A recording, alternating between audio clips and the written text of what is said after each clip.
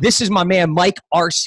Mike Arce is the founder and CEO of Loud Rumor, an agency that serves over 1,000 fitness studios and wellness companies throughout the entire world.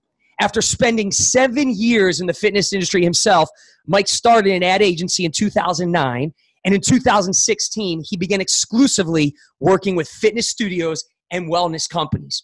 Mike is also the host of top fitness business podcast, The GSD Show, top entrepreneur podcast, The GOAT Show, and one of the top fitness studio business conferences, which I'm hearing is the top, not one of, but what I'm hearing is the top conference called GSD Con, baby. So let's welcome the man, the myth, the legend, Mr. Mike Arce, to the Win All Day podcast show. So first is mindset. So you've got to know that there's no staying still. You're either moving forward or moving backward. So if you are practicing being great, then tomorrow you will wake up better at being great. If you practice not being great, tomorrow you will wake up being better at not being great. So you're better at being worse. So there's no staying still. You're either getting better or worse. It's about being your best. And I get to coach people every single day, man. I get to speak on some of the largest stages. And my message is simple, Mike. What good is it if Loud Rumor was the most successful ad agency in the entire world, but your marriage is broken?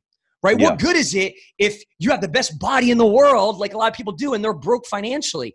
So it's about being the best version of you, maximizing your God-given talents and abilities physically, mentally, emotionally, spiritually, professionally, financially, in your relationships, in your marriage, whatever relationship might look like, that you know what, if I continue to view myself as that, I would continue to lose. And I started to shift my perspective to view myself as a winner, that I was born a winner, that I'm here on purpose, I have a purpose, that I do have a calling on my life. And I changed my perspective to understand that the meaning of anything in life only is the meaning you choose to give it. And then the all-day side of it came from all things. And I started to read something in the great word, the Bible, that said, man, all things work together for good and you can do all things. And I started to just say all things all day, all things all day.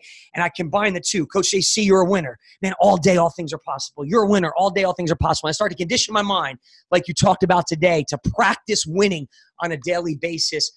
And so having people hold you accountable, whether it's your wife, whether it's your brothers, cousins, friends, employees, coworkers, whatever, tell them what you're going to do. Tell them when you're going to do it by.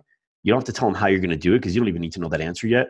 But tell them what you're going to do and when you're going to do it by, and then have them hold you accountable to like calling you out and checking in on you, and then have them hold you accountable to like not coming up with an excuse if you fail.